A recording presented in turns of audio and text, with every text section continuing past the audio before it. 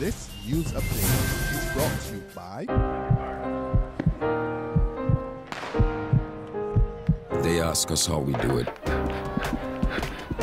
how we outrun the world. They ask us, how does it feel to fly?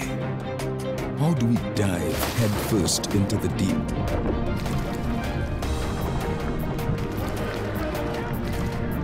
And emerge victorious.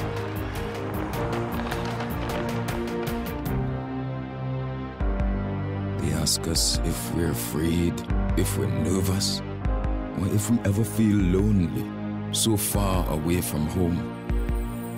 But the truth is, home is always right here with us. Get ready to witness the magic of the Olympic Games like never before.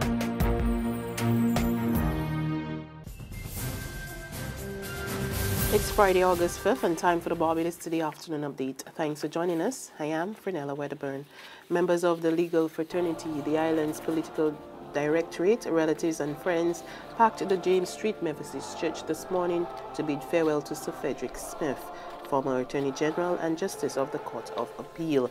Heading the list of dignitaries attending the funeral service were Governor General Sir Elliot Belgrave and Lady Belgrave, Prime Minister Frondell Stewart, Opposition Leader Mia Motley, Cabinet members, and President of the Caribbean Court of Justice, Sir Dennis Byron.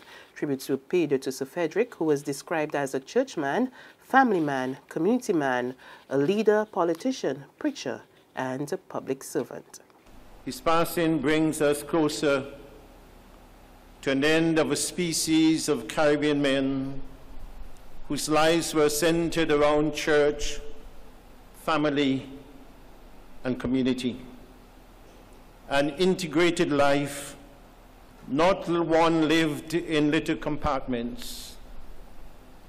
It was Sir Fred's faith in God that framed his values and made him authentic, not false, humble, not arrogant, compassionate, not selfish, selfless, not self-centered, and which was reflected in concern for his fellow human beings, especially the poor, and in his understanding of the importance of service.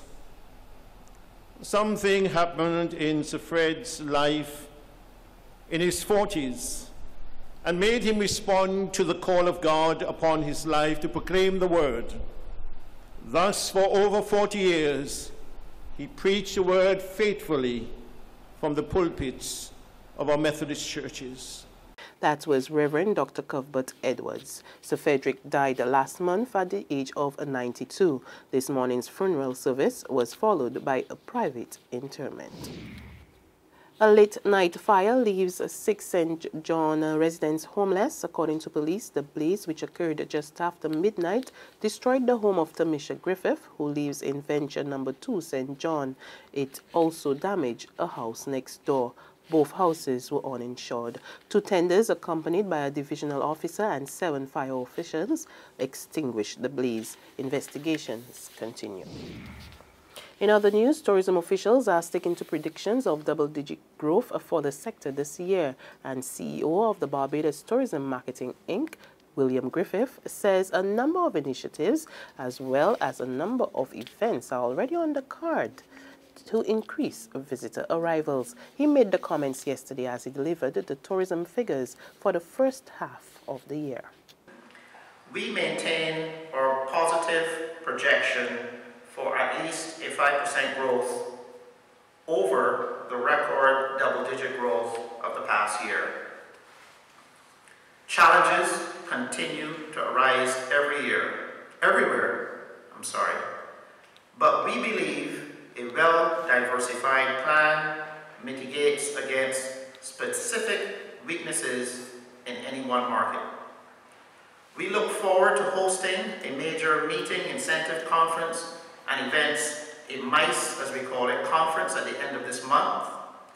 We will be hosting the top 65 meeting and conference planners, primarily from the USA. Barbados will also play host to the CTO's State of the Industry Conference on September 13, and we're hoping to attract up to 350 tourism and industry professionals to that conference. Our rebranded Food and Rum Festival 2016 will also be launched in the next few weeks, and the event will take place this year, November 17 to 20. Prime Minister Frondo Stewart gives the Crop Over Festival the thumbs up, saying the annual event is one Barbadians should be proud of. He made the comments during his yearly Crop Over reception last night at his official residence. Over the last 50 years, thanks to the loyalty, the commitment, the hard work, and the high standards of Barbadians wherever they could be found, we have built a nation of which we can all be proud, a nation which is the envy of many other nations, great and small, across the world. Meantime, Crop Over stakeholders are again appealing for an ease in the value-added tax. Veteran band leader Trevor Chase tells Barbados Today the exemptions are needed, especially for those who bring value to the festival. There's no way any of the bands that were produced on Crop Over there bought their materials from Barbados. I go on camera saying that. They had to bring them in. You understand? And once you have to bring them in, then obviously you're going to have to pay duties. Right? We went and we got the cultural bill sorted out. We applied, we did what they asked. And when we asked when it will be put into law, when will we be able to access this privilege that you are given to us, they don't know. Somebody got to be accountable. In sports, a bit of good news for World Football Governing Body FIFA, as President Gianni Infantino is cleared of any wrongdoings following an investigation into his expenses and recruitment. Infantino took over the affairs of FIFA back in February after the disgraced Sepp Blatter resigned. FIFA's Ethics Committee found no conflicts of interest and no breaches of the organization's ethics code. There's regional and international news after this short break. Get your paper, get your paper. Only $2.25, $2.20. Who? For what? That's Bear Stare News. I don't read about that on Barbados Today since last night. That can't only can't do. $2.20. Who? Barbados Today. News you can trust. To news from the region, the Bahamas take steps to implement legislation to strengthen regional security. Foreign Affairs Minister Fred Mitchell led off debate in Parliament this week on the Advanced Passenger Information Bill. Minister Mitchell says the move is necessary in order for Caribbean countries to tackle increased gun violence, trafficking in persons, and drugs. More in this report from ZNS News. Mitchell says during the recent CARICOM meeting in Georgetown, Guyana, regional leaders emphasized the importance of aligning national security to tackle crime head-on. Many countries, including the United States, have introduced national legislation since 2006. Within the Caribbean community, APIS came into effect on the 1st of February 2007. Regional and international aircraft and vessels are required to submit advanced passenger information prior to arrival in and departure from any of the 10 member states forming the single domestic space of CARICOM. So this means that airlines flying to these countries must provide various details about each customer. In some cases, aircraft will not be able to land if they have passengers on board whose details have not been provided in advance. The importance of APIS is seen with the Bahamas Immigration Integrated Management System, comprised of the following systems. On the international front, South Africa's governing African National Congress suffers its worst electoral setback since 1994.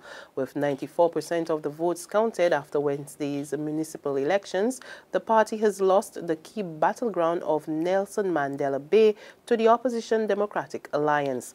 But the ANC is still in the lead nationally with 54% of the vote. And that's news and sports. But for the very latest, visit our website www.barbadostoday.bb. Also subscribe to our e-paper, email updates, and like us on Facebook. We're also on Izumi Media and bus terminals or screenplay at supermarkets and gas stations near you, as well as Channel 99 on Flow TV and Mix 96.9 FM. I'm Frenella Wedderburn. Good afternoon.